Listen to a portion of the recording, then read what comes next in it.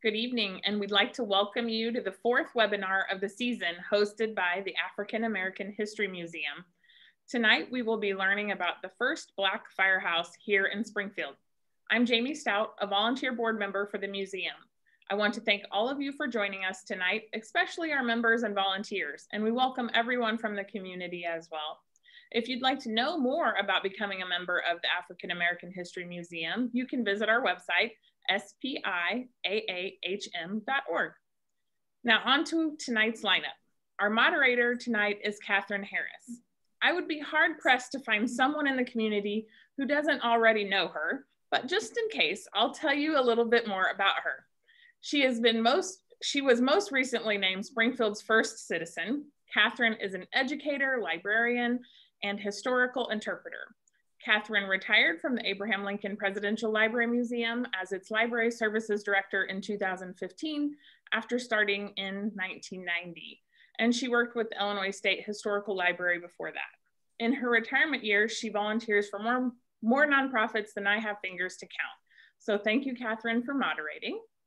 And we're absolutely honored to be joined by Ken Page. Ken retired from the state of Illinois after 38 years of employment. He spent the last 25 years as the director of the Office of Environmental Justice at the Illinois Environmental Protection Agency. He attended undergraduate school at the University of Alabama. Selma, Alabama is his hometown. After graduating, he moved to Springfield and attended Sangamon State University, which is now UIS. Ken is the past president of the Springfield branch of the NAACP. He was president during the 100th anniversary of the 1908 Springfield Race Riots. That was the catalyst in the formation of the NAACP. He is currently the president of the Springfield chapter of the Illinois American Civil Liberties Union, and so much more. We welcome you, Ken.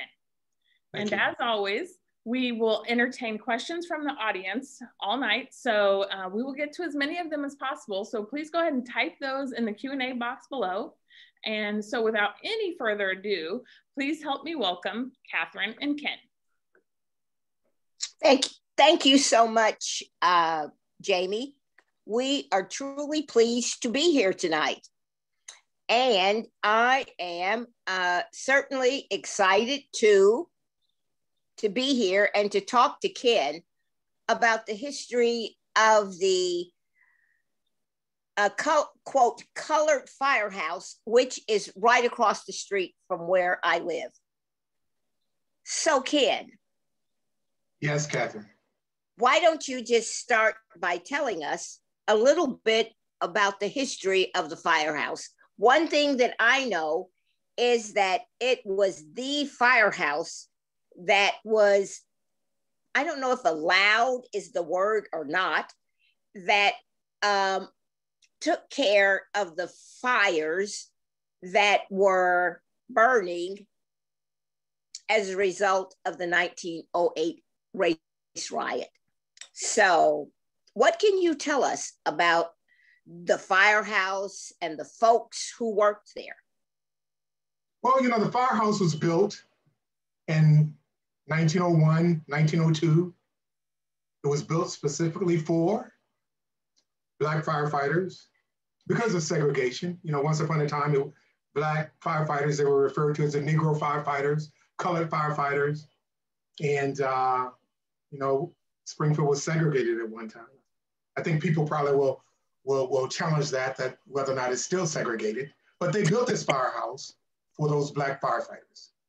And that the location is 1310 East Adams. That's where it was placed, and it's still at 1310 East Adams. Now it's not inhabited by the Black firefighters anymore, but the building is still there. So those firefighters were part of this building, engine number 5, house number 5.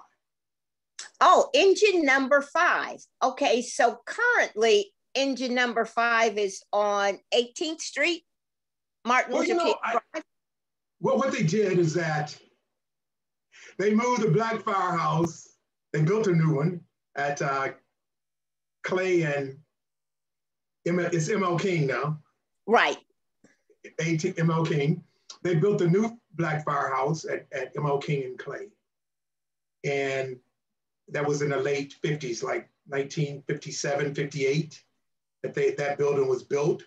And they moved the firefighters from 1310 East Adams to M.L. King and Clay. At that time, it was 18th and Clay. I have understood that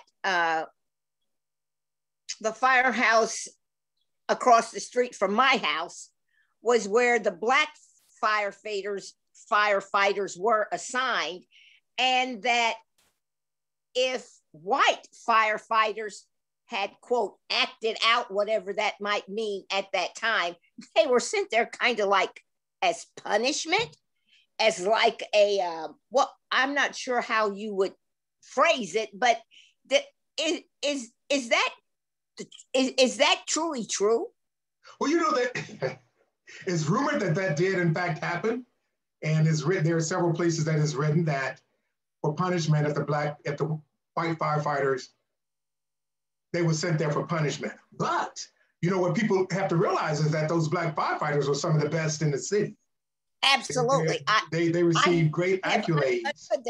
That they got commendations and accolades and all of that for the work that they did, and they were one of the best firefighting units in Springfield. Oh, exactly.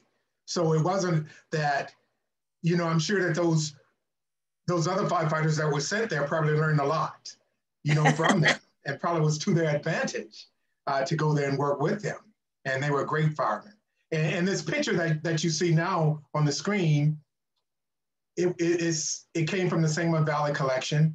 Mm-hmm. And I think it was in the newspaper at that time, like circa 1926 or 27, that this picture was taken of the building. And the firefighters in front of the building. Do you know who those firefighters are? Well, personally, I do not. I have information written about with their names. Mm-hmm. And it's Lawrence Brandon, John Foreman, Harry Neal, John Allen, Henry Alexander, and John Farmer. Now, of course, there were two more than what's on there, but those were the firefighters in that firehouse. Did they have the same complement of firefighters that were at, quote, the white fire stations, or do you know? Well, I'm gonna say I do not know. History tells us that when things were segregated, most places that were built or left for Black people got secondhand things. So I'm not exactly sure whether or not that happened at the firehouse. So, but whatever they received, they made the best of it, and ended up being some of the best firefighters in the city.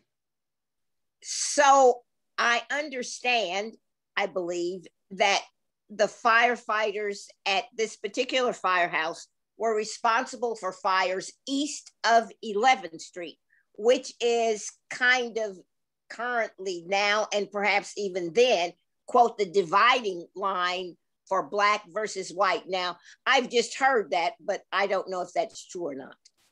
Well, I'm not exactly sure whether or not that's true. I've heard that as well. And they wanted to keep them segregated.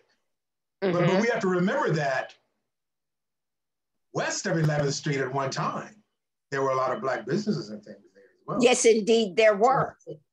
So you have Horace Mann and all those things in that area. You have and it goes where you have a Presidential Library and Museum and all those locations. So those were Black businesses and things there. So it is safe to assume that if anything happened, that those firefighters probably at one time or the other responded to those fires, especially if we look at the 1908 absolutely insurrection in the city of Springfield.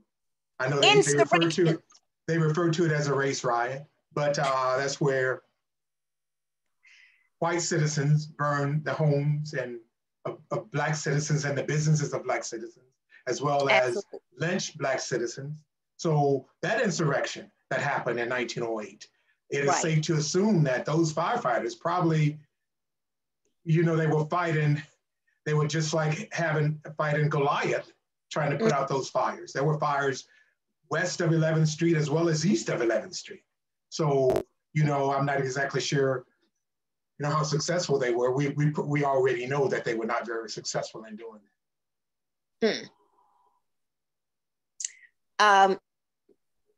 The folks who are pictured, did you indicate who they were, or do you know who these folks are pictured on the image? Well, actually, I read names of six.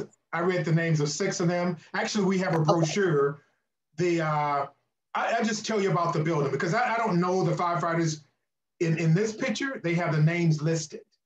Okay. So, but they are in the picture, the names that I just read off. But I do know that there are several firefighters, their families are still in existence. Oh, really? That's the Senior family, as well as the Lockhart family. Charles Lockhart Sr. and her and Mrs. Senior and Mr. Lockhart were firefighters at one time. So their families still exist in the city of Springfield. And I'm not exactly sure the lineage. We haven't looked at that, but we're more focused on the building and saving the building and making sure that that part of Springfield's history is not lost. Now, I would like to say that current day, that building still stands. The Prince Hall Masons of Central Lodge number 3 owns the building, and we meet in the building, and it's part of our Masonic. It's our Masonic lodge upstairs, and you can see the 3 windows. That's the upstairs of the firehouse, and downstairs is allowed to rent. So we do own the building. The Masons do own the building, and we're very happy that we were able to. We purchased the building in 1970. The Prince Hall Masons purchased that building, the First Black Firehouse, in 1970. So we did extensive renovations on the building. We added an addition to the back of the building, and in 2000, we did additional extensive repairs to the building because it needed it. New HVAC, new roof. We had an engineered roof put on the building. The building sloped, so it had one of those engineered roof put on there, rubber, vinyl roof put on that building, rubber. And so a lot of rehab went on in that building that the Masons did in that building. And that building, to secure that building so that it would not be lost forever. And I think that is an important part of Springfield history, that the building was indeed saved by the Masons, and the history is not lost. You mentioned a brochure that you guys have done, or that you have done, that focuses on 3 significant buildings in the African American community in Springfield, including the firehouse. I do recall, since I live right across the street from it, an event that was held there to draw attention to the building, and that Amarin had some interest in assisting in the facade. Is that correct? And what is the status of that activity? Well, you know, before I get to that, I would like to say that this building is an historical building in the city of Springfield. Absolutely. And it's extremely important in the city of Springfield. And so, you know, we endeavored to save it. The Masons endeavored to save it, which we have saved it. And so part of our planning was we were working to restore the facade on the building. So to look like it is in this picture now, we take out the vines that's on the building. And I'll show some pictures of how it looks at things now and the work that we've done to it. And we would like to restore the facade. I think that looked like the original First Black Firehouse. So as part of that, the Masons, we established a foundation. So the foundation, Central Lodge number 3's foundation, put together the brochure that listed the 3 Black historic sites, African American sites in Springfield. So right. east of 11th Street. And it includes the Black Firehouse, Lincoln's Colored Home, and the Judge Taylor House. Right, so Judge those Taylor's 3 buildings. the Judge Taylor home, folks might not know that much about it, but it also served as the Ambidexter Institute, which was kind of modeled after Tuskegee Institute in Tuskegee, Alabama. And it was I guess you would call it a trade school. Mm-hmm. For African Americans at that particular time in our history. But one thing that I am truly excited about is if indeed, or no, I'm not going to say if, I'm going to say when the facade might be returned as to like it was in the past. The very top of this image that you have is certainly remarkable. It is truly beautiful. And I would hope that that might be part of the restoration, for lack of a better term, that you guys might be able to do, because it is truly beautiful. It is truly beautiful. Over time, how many folks made up a complement for the folks who worked at Firehouse number 5? You know, I'll get to that question. I'm not sure, but I want to go back to the issue of the facade. And you mentioned that earlier, and I want to get to that. I don't want to leave that out, because in 2000, when the Masons, we started that whole rehabilitation of the building, doing extensive work on the building. And in the 70s, I think in the 60s and in the 70s, people defaced a lot of buildings and put siding on them. So all of the work that you see on this building, the copper work and all of the frieze work and everything was removed, and the surface was made flat, and so that you could put, and I'm going to put another picture up there, so that you could put siding on it. And actually, when they put the siding on the building in the 70s, when the Masons bought it, that actually saved a lot of the work front of the building. So when we were working to save the building, and we thought it would be great if we could restore the facade on the building. So absolutely. So what happened is that we reached out to different entities. Ameren was one. Mm-hmm. Hanson, we reached out to Hanson for their services, because they provided the structural engineering services, and we, as part of that endeavor for an architectural A&E study that was done on the building to see whether or not a facade could go, how to put a facade back on the building, and whether or not the building was stable enough to hold the facade.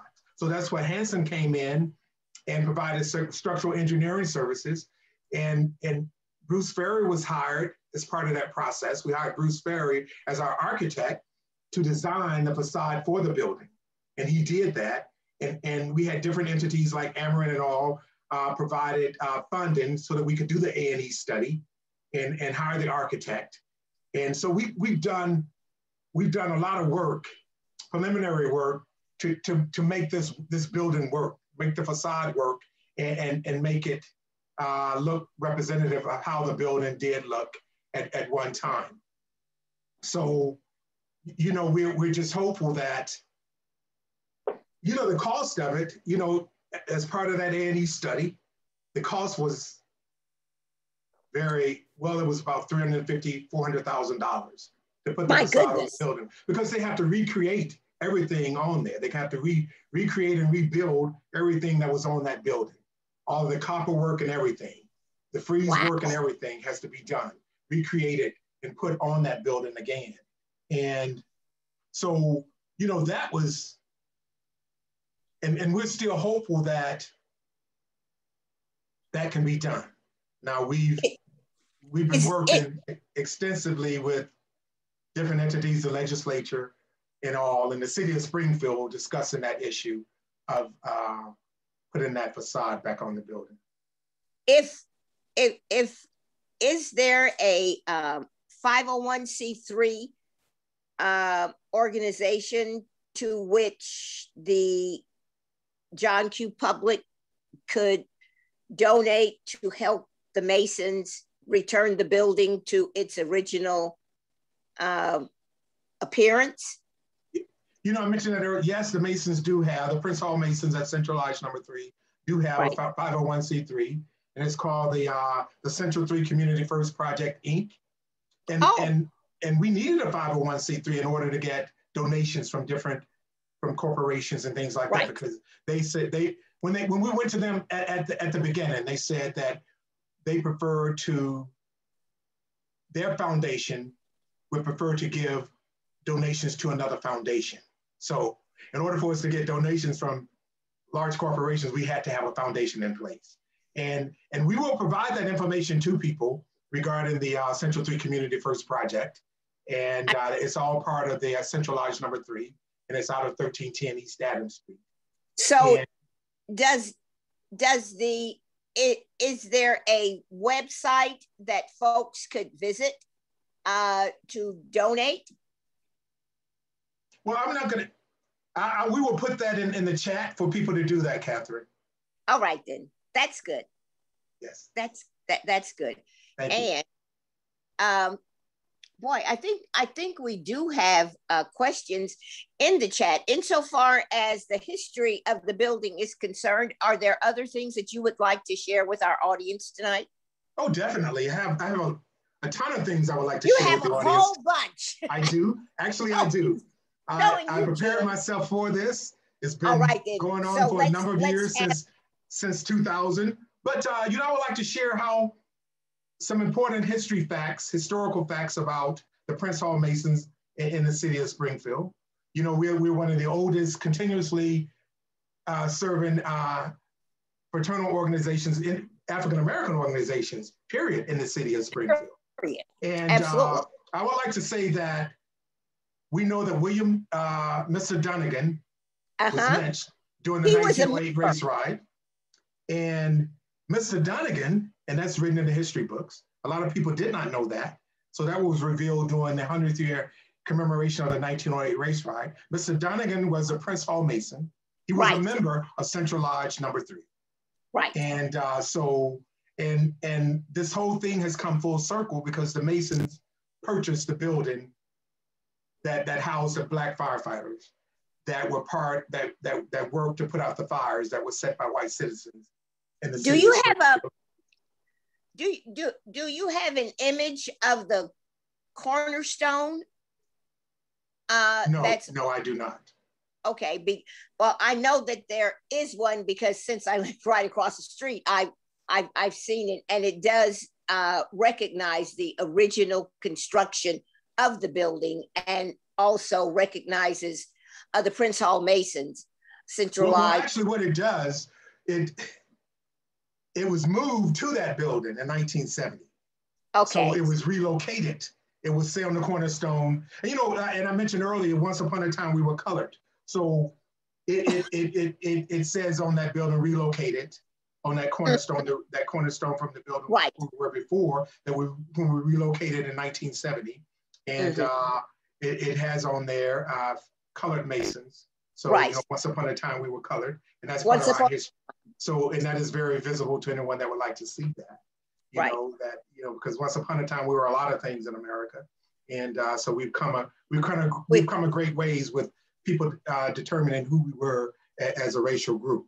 But Mr. Dunnigan was lynched. Mr. Dunnigan was the junior warden. That's a title in Masonry, and as a Freemason in Central Lodge number 3, and he was part of the Central Lodge number 3, and that it was unfortunate what happened to him, and the Masons came full circle to purchase the building. And so in his memory, as well as the memory of all people, we've done a lot of work.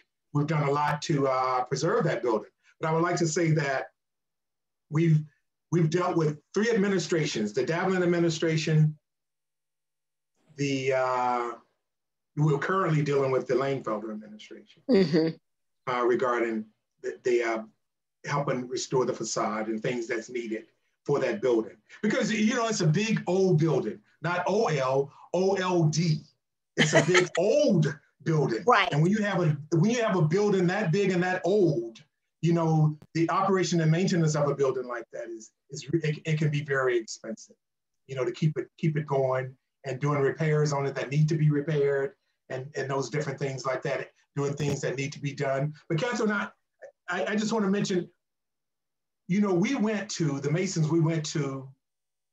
the local Springfield Historical Society and Historic Sites Commission. We went to the State Historical Society and regarding the building.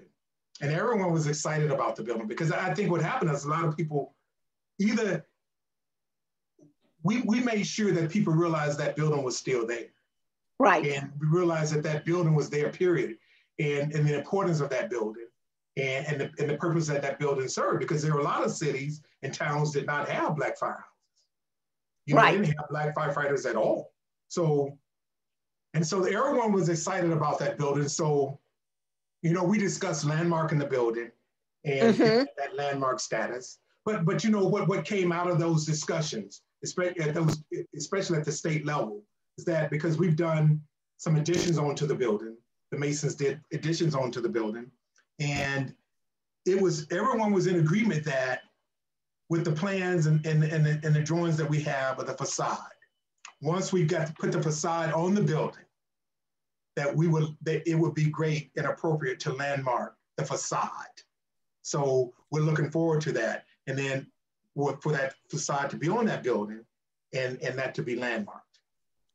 So is that with LPCI, Landmarks Preservation Council of Illinois? Is that what you're referencing about landmarking? Well, it was it was at the state level. So, it could be. So that was back in the middle in 2009, 2010. So 11, 12, about 4 or 5 years at that time span that we were there. And so, we're hopeful that we can get the facade put on the building. But in the meantime, we are still doing renovations to the building. Some of the flooring on the first floor needed to be replaced, and we've done that. We were able to secure some small grants to do different things on the building. So there's works that still needs to be done on the building to make sure that it continues to be stable. And we're working to put have a parking lot put around the building, because the building that will be excellent. The Masons is 3 lots. So the buildings sit on one lot in the center, and there's a lot next on the east side of the building as well. That's right. So it's 3 lots. Now I would like to say that that area at one time, that was doing urban renewal. So the city of Springfield wanted to purchase that building from the Masons and tear it down and put homes there. And I'm very happy that at that time, because I wasn't living in Springfield, I was a kid then in Alabama, but at that time. In Selma? In Selma, Alabama, correct, very, you are very correct, and love Selma, Alabama, but the Masons at that time had the foresight to say, we're not selling the building. Excellent. And they did not sell the building, because had they sold the building, there would have been homes there. And that building would have been gone forever. Absolutely. And I would just like folks to know that you had been at one time, I think it's called the worshipful master. Is that right? Well, in lay terms, it's the person that's over the lodge. And I think that I think that you are due a lot of accolades for the work that you did and others, to preserve the building, because indeed, much as you have said, it could have been gone, because my living right across the street from the building, the place, my address was one of those places that was wiped out because of urban renewal. and someone provided to me a photograph of what was on my lot where I live. So it is good that the Masons were able to save the building, because who knows what might have happened. I mean, it certainly probably would have been demolished. It probably would have been. And, you know, I don't deserve any accolades. I think me and my brothers, my Prince Hall Masonic brothers, the building is our accolade, and you know, we will accept that. And preserving that building is extremely important to us. It's our Masonic temple. But what we've learned is how the people in the city responded when we brought that whole issue with the history of the building to the forefront, and how people in the community said that we're very happy that you guys are there. And I'm showing you an image, and hopefully everyone can see it. It says, take part in history, help restore Springfield Historic Firehouse. And you can see there are different images. One in the lower right top corner, but it's probably in your left. I don't know how you're looking at this, but it may be in the right top hand corner of this. That's the image of the building when we took the siding off the building. And you can see where they had, I say, defaced the building. They took everything off the building to make it flat so they could put the siding on it. And you can see in the center, this is the rendering from Bruce Ferry, the architect that's working with us, drew so that to bring that building back, to add that facade to that building. And at the bottom, at the bottom right and the left bottom part of the picture, you will see those are just images of the firehouse at different points in time. But I want to share that so that people could see that and see how, you know, the things, what we've gone through. Now, I was trying to pull up a current picture of the way it looks now. It looks very nice. We've had recently some members to go out and put a planter in front of the building. That is wonderful. And because I live right across the street, I noticed just John Q. Public walking by, and you have an informational sign in front of it. And I think that allows people to learn about the history of that building, of the building. And I noticed, you know, people stop and read about it. And I can imagine their faces saying, I didn't know that about this. So I think that the informational sign, and that was placed from whom? The informational sign. Well, the Prince Hall Masons put it out that we secured a small grant from the Sangamon County Historical Society to do that work. But I wasn't for sure.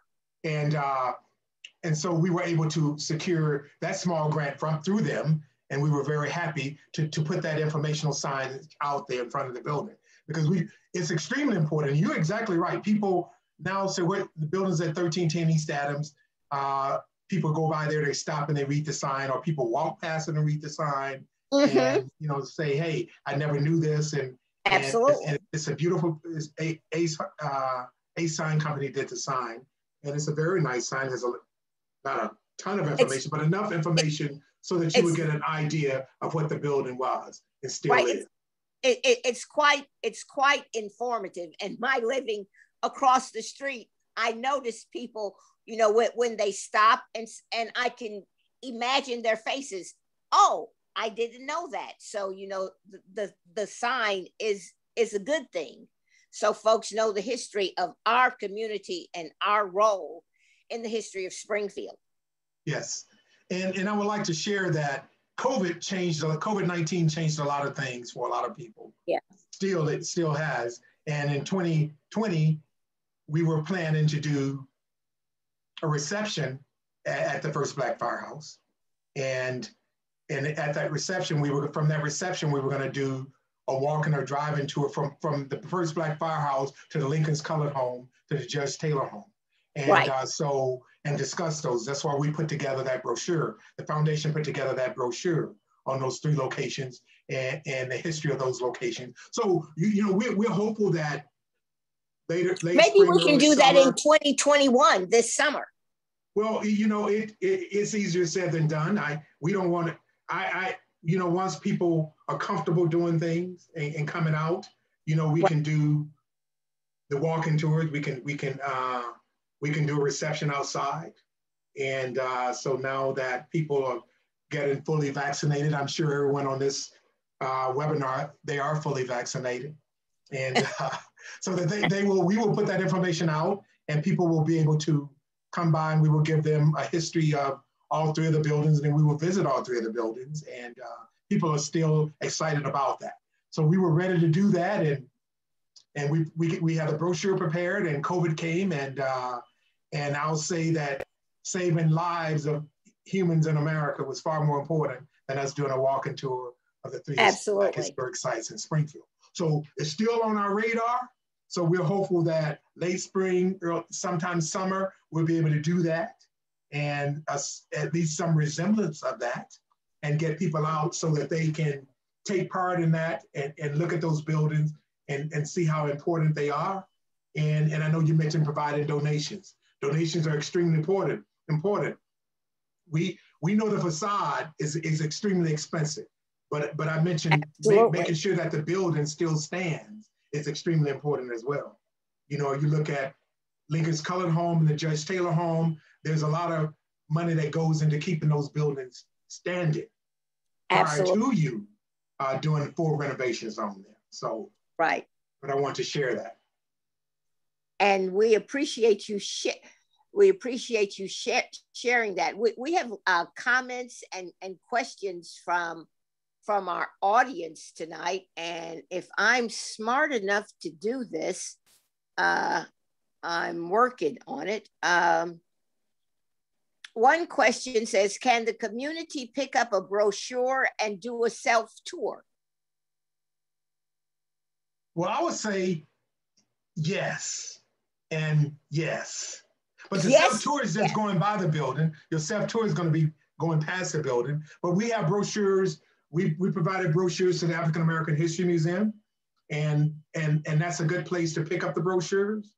And that would give you an opportunity to, in fact, visit the African American History Museum and see the great things that they have there as well. I, as a board member of the African American History Museum, appreciate that plug. So thank you very much for that, Ken. I appreciate you giving us a plug. I think that you may have mentioned it, but I'm not sure, but we have a question that says, when did the firehouse open? 1901, it was between 1901 and probably 1902, 1901, 1902, that they built it and moved in there. Okay. And Teresa Haley, who's with the NAACP, as we all know, what do you think we could do to bring national attention to the firehouse? What kind of ideas might we have, to bring national attention? It's particularly in quote the North. To have a African American, a Black firehouse, that might have been kind of a unique situation, or was it? Well, or do you know? The question you asked that Teresa Haley asked, which is a very important question: how do we bring national attention? And I think that's extremely important. We have shared this at the state level, and we need to push it more with Senator Durbin, Senator Duckworth. What about our local representatives? No, our congressman. Right. And Rodney Davis. Rodney Davis has been in the building. He toured the building. Yes, we haven't missed many steps. It's just money just don't fall out of the sky. But we have contacted people and shared with them. Rodney Davis has physically been in the building, and we just need. And actually, I will be contacting people like Teresa in the future because and other people in the city that strongly will strongly work with us to get that national attention. But that's how we can push that with our national elected officials. And it's already at the state level. And so with all of them, our state rep, our state senator, they all have been in the building. So, the facade was written in the first, well, it wasn't written in the first, it was written in the construction bill.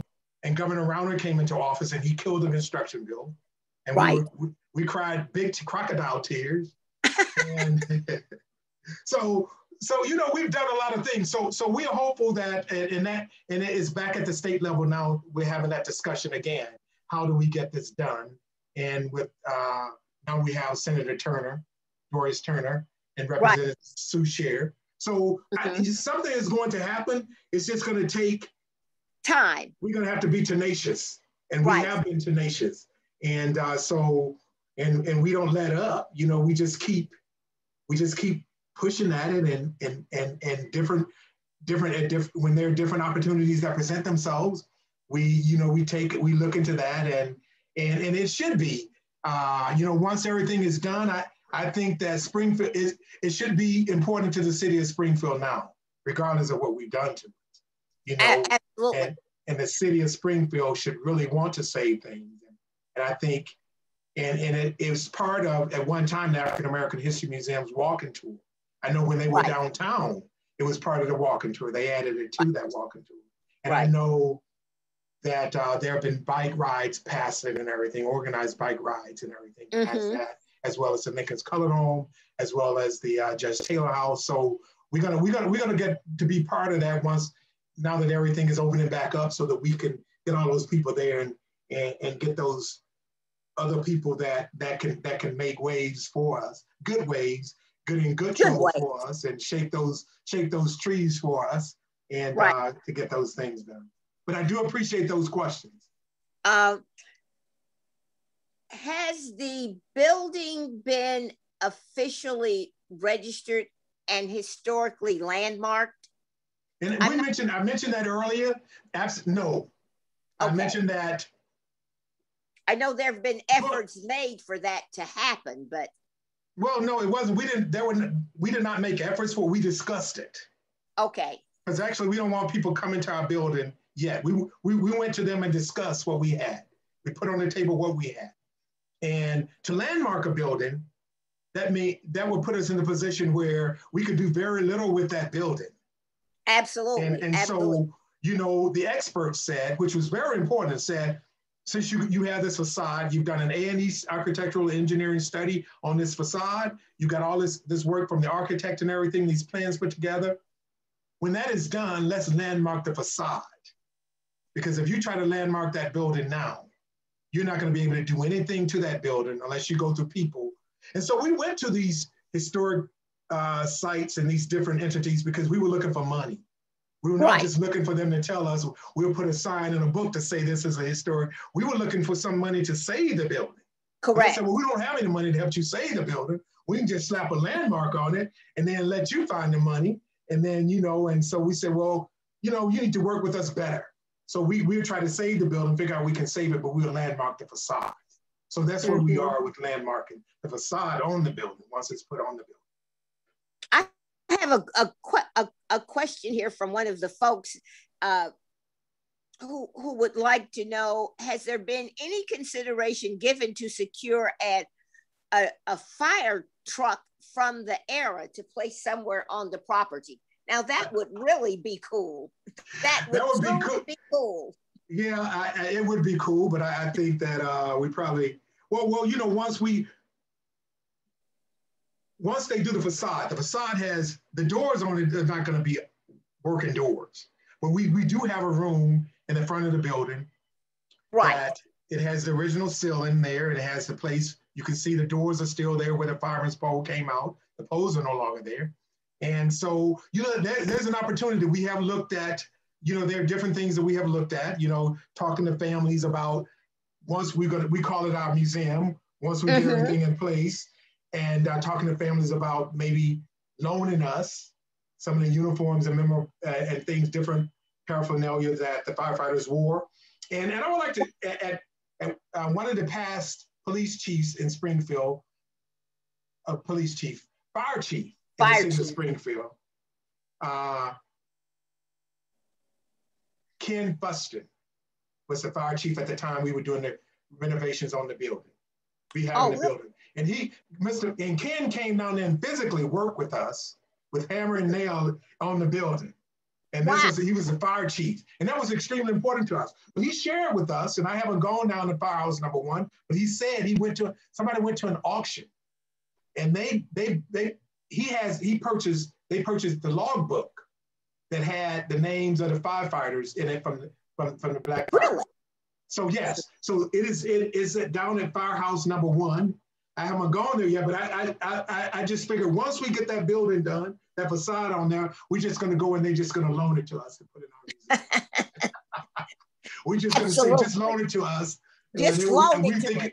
We think it would be very appropriate in that building. But Ken Fuston, he was the fire chief at that time. He shared that with us. He came down there and helped us put up drywall and stuff like that. And he was excited about it. And we have some other tips about different firefighting associations and things like that, that once we get things rolling, that they probably will be able to help us.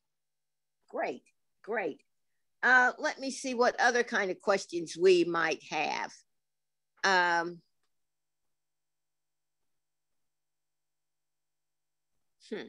Wow.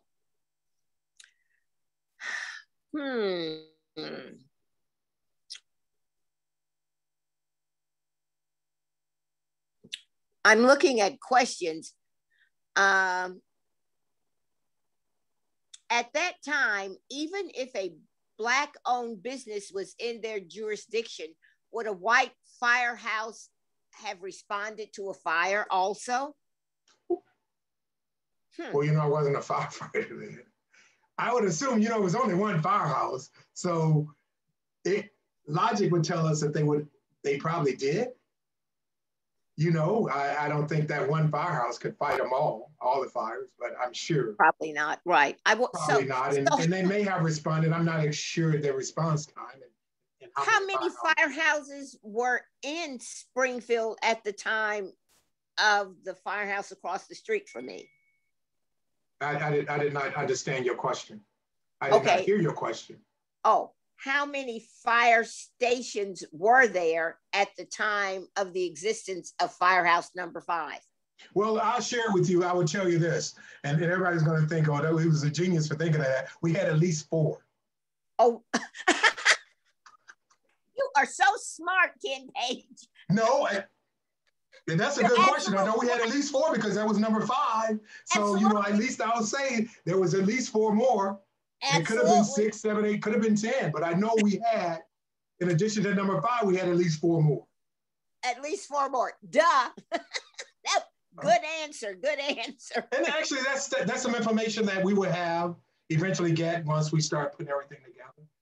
Right. The city has that information. And, right. And Engine House number 5 has a lot more information down there with them in their I'm sure. archives as well. Yes.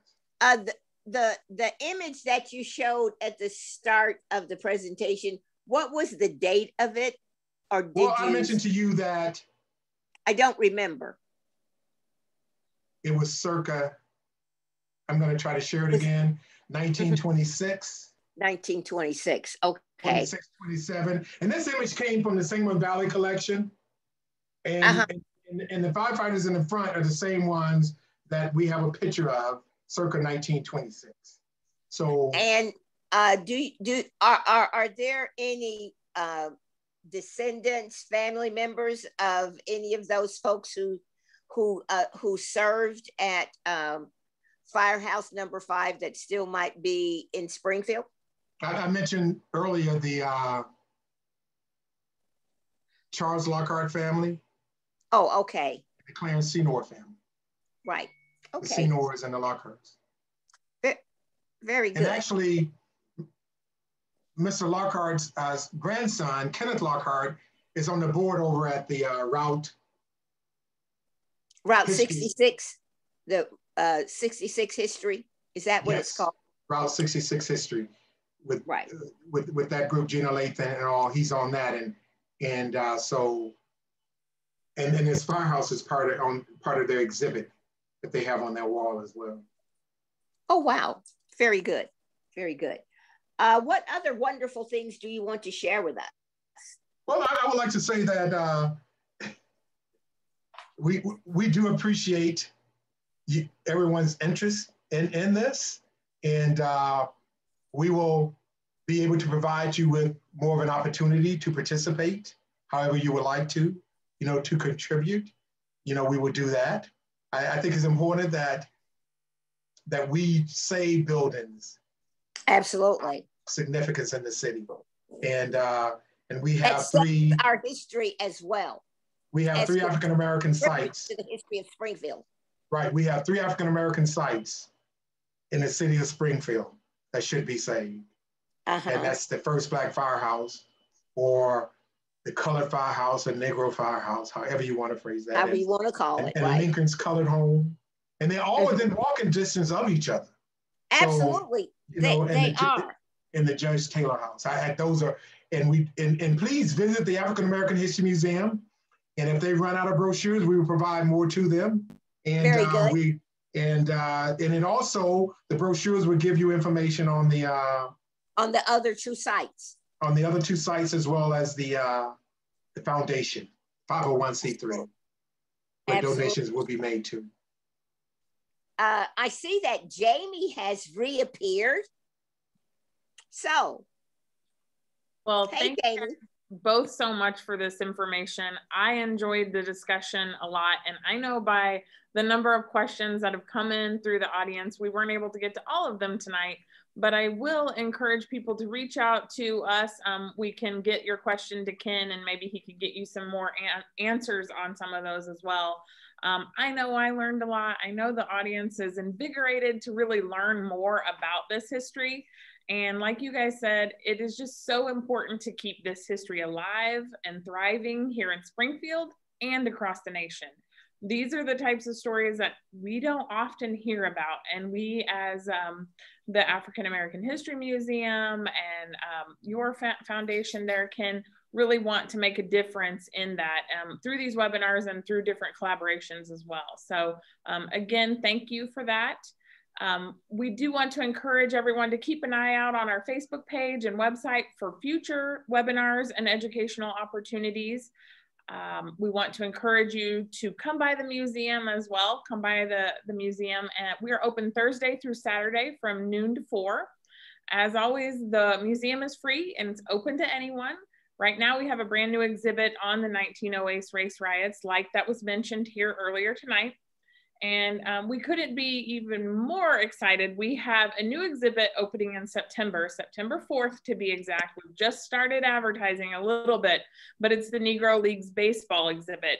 Wow. In collaboration with the museum from Kansas City. So we're super excited about that. You will see a lot of promotion about that coming up and a lot of buzz. So we're hoping that everybody will be vaccinated and ready to come out anytime. But the baseball exhibit we're super excited about. So stay tuned for more information coming about that. And we're definitely going to have a webinar on that topic as well. And as we close out the webinar tonight, you will get a short survey that pops up. Please take it. It helps us to improve our offerings, and it also tells us what you want to hear in the future. This topic tonight came from a survey. So after one of our last webinars, I reached out to Ken, and he was like, yeah, absolutely. And so that's how tonight's came about. So we really want your suggestions on how we can make this history continue and to tell these stories to help Springfield and the nation, like I said. And always, we want to thank our members and our volunteers out there in the audience. You really, truly are the backbone of our organization, and we truly say thank you. So Kathryn and Ken, I thank you so much on behalf of the Board of Directors of the African American History Museum. We thank you guys for taking the time, and we thank everybody out there for joining us tonight. Thanks, guys. Thank you. We'll see you next time. Good night. Thanks, Ken. Thanks, Jamie. You're welcome. Bye.